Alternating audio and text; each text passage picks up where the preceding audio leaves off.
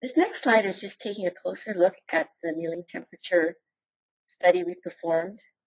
Annealing temperature is very important for specificity and peak height balance. The top graph is showing the average peak height plus or minus the standard deviation at each temperature. And below are representative electropherograms at 58, 60, and 62 degrees. The Y scale is set at 20,000 RFU. And you can see that the profiles are robust at plus or minus 2 degrees of our optimal anneal temperature of 60 degrees.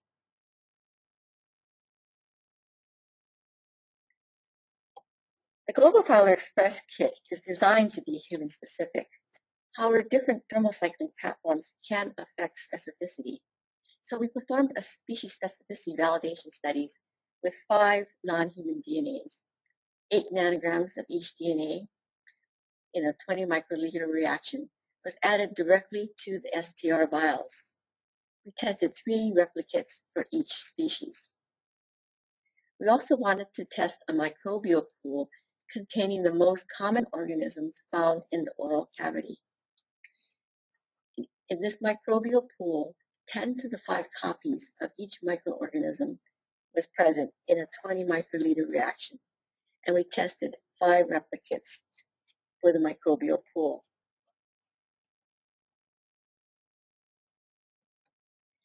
This next slide is showing you the results of our species specificity study. As you can see, no reproducible artifacts were detected, except for a Vic artifact around 95 base pairs in horse. This is similar to what Life Technologies have observed in their validation studies, and this is documented in the Life Technologies user guide for GlobalFiler Express kit.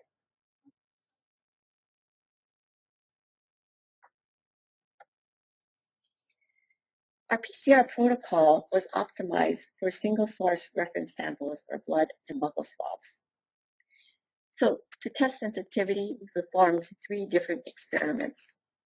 We did a titration with 1,000 M cells loaded onto swabs, starting with 200,000 cells down to 6,250 cells. And this DNA is equivalent to about 1.2 micrograms to 38 nanograms of DNA on a swab. We also performed a titration experiment with blood. We purchased blood from 3 donors, collected in EDA tubes. We quantified the blood using the QuantiFiler human DNA quantification kit and the PrepFiler Express manual extraction. The DNA concentration at 1 microliter ranged from 10 to 12.6 nanograms. We also wanted to look at swab collection because this can be very variable between individuals. So we did a swab collection titration with 2 donors. Donors were asked to provide 6 swabs 3 times, first touching the swab to a cheek for 1 to 2 seconds, and then swabbing the cheek 1, 2, 5, 10, and 20 times. This next slide is showing you a summary of our sensitivity studies.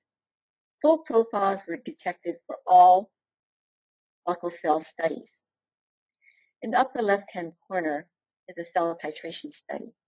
The bars represent the percentage of alleles detected at each cell load or collection point. The green line with the red dots are the average peak heights plus or minus the standard deviation.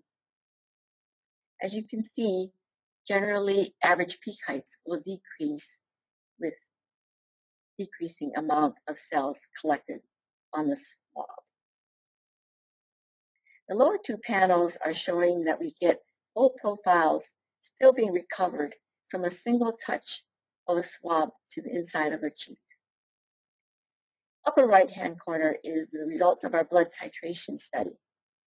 We obtained full profiles down to 2.5 microliters of blood, which is equivalent to about 25 nanograms of DNA on a swab. And partial profiles are being obtained with 1 microliter of blood, which is approximately 10 nanograms of DNA on a swab.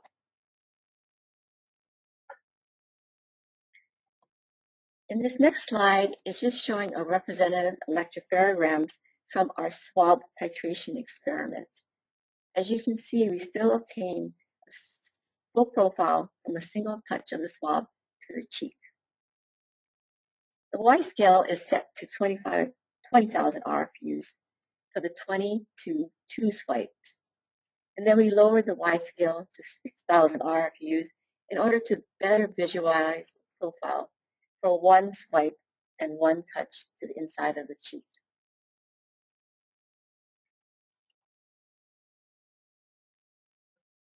We wanted to perform a mixture study to verify that our analysis software will flag a sample as polyploidy, indicating the possible mixture sample prior to forensics expert review.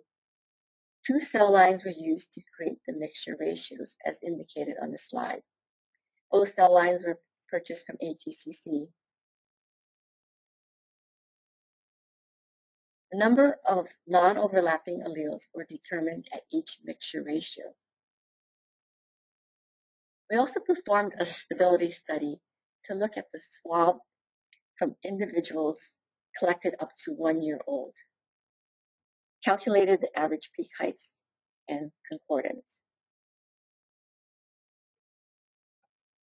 This next slide is showing you the detection of the minor alleles in one of our mixture studies. In the upper left-hand corner, the percentage of alleles detected at the different mixture ratios shown on the y-axis are here. The blue bars are the percentage of alleles detected. Below is a table of male and female genotypes for the 2 cell lines. And the right hand is an electropherogram of the 9-to-1 mixture. The non-overlapping minor alleles detected in this mixture replicate is indicated by the red asterisks. So the female non-overlapping alleles we detected was 23 out of the 24.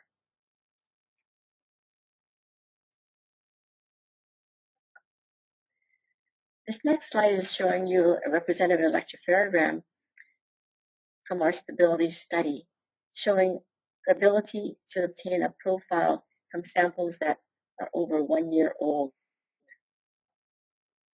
The rectangular boxes indicate the peak height ratios for the profiles, and they range from 74% to 100%.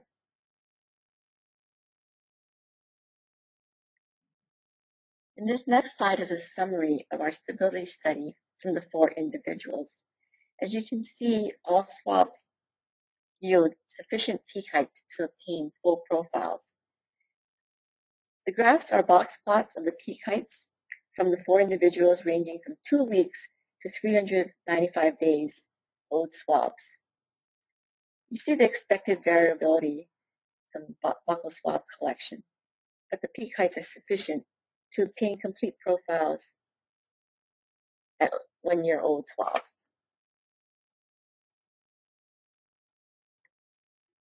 This next slide is describing the precision and accuracy studies that we performed. We calculated the size deviation of the sample alleles from the corresponding allele in the allelic ladder. And this was calculated from the buccal samples run for the concordance study. For our concordance study, we tested 150 buccal swab samples. Prior to doing this study, we created a reference database generated with the gold standard bench process. We amplified GlobalFiler Express chemistry on the 9700 platform, separated on the 3130 XL, and the profiles were analyzed in GMAP IDX version 1.2.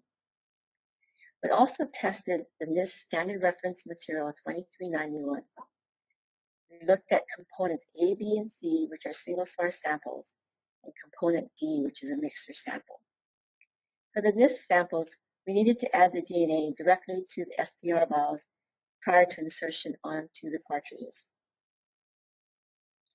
We also performed a cross-contamination study to assess contamination lane to lane or channel to channel or between runs. We did an alternating checkerboard pattern, looking at swab blank, or blank allelic ladder blank swab. We did this alternating checkerboard pattern to ensure that all lanes were tested.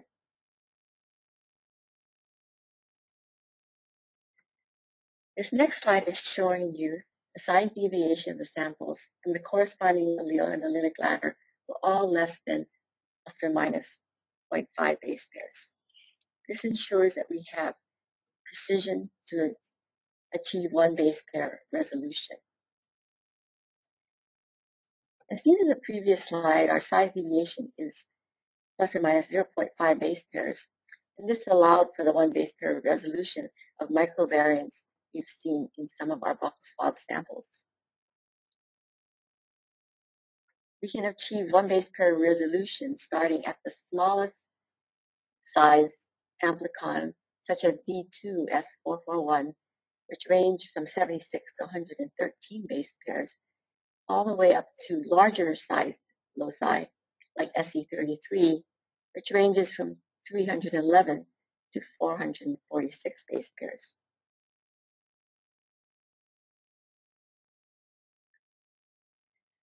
This next slide is just showing you representative electropherograms of the NIST standards single source samples that we ran on the RapidHIT system. All replicates were concordant with the certified NIST profiles. The genotypes are displayed on the table below the electropherograms.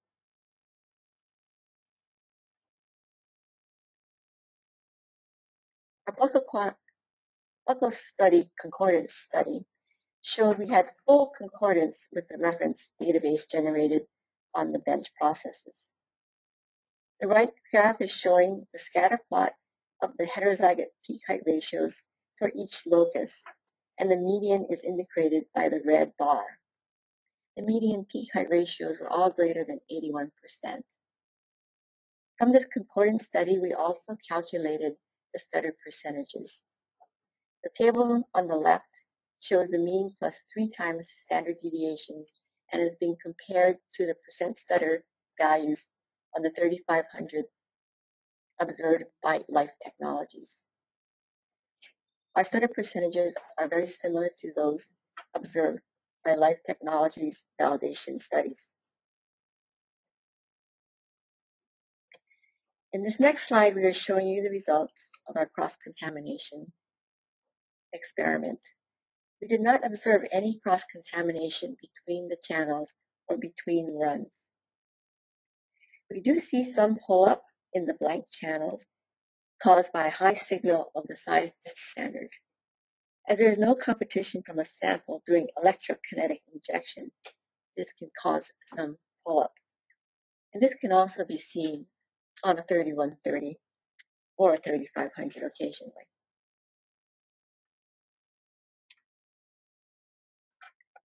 To summarize the results of the validation studies I have just presented this morning, we have completed validation of the GlobalFiler Express kit chemistry on the RapidHIT system. Our SWIG-DEM developmental validation study showed full genotype concordance with the reference database generated by gold standard benchtop methods. Our DNA extraction and purification system effectively removes inhibitors, providing high-quality DNA to achieve a reliable STR profile. The PCR conditions are optimized and provide robust, reliable results within plus or 2 minus 2 degrees of optimal condition and up to 1.5-fold changes in conditions. Our sizing precision allows one base pair resolution. Our heterozygote peak heights are all greater than 81%. We do not observe cross-contamination between channels or run-to-run, and this allows buccal swabs to be collected after a run and either rerun on the RapidHIT system or re-extracted with the standard bench processes. Reliable profiles from the system are ready for upload to the database after forensic review and internal validation performed by the laboratory. I will now pass this over to Joe DeZino, who will now talk about using the RapidHIT system for CODIS upload.